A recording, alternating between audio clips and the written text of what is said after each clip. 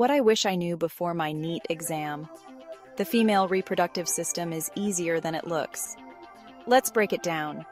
The female reproductive system might seem complex, but it's all about knowing the basics. First up, the ovaries. These almond-shaped organs produce eggs and hormones like estrogen and progesterone. Next, the fallopian tubes. Think of them as the egg's highway to the uterus. Speaking of the uterus, it's where a fertilized egg implants and grows into a baby. The cervix is the gateway between the uterus and the vagina, which is also the birth canal. But remember, it's not just about memorizing parts.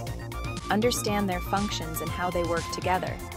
This system plays a key role in reproduction, menstrual cycles, and even hormonal balance. Keep revising, stay curious, and you've got this. Ace NEET and make your dream come true. Good luck!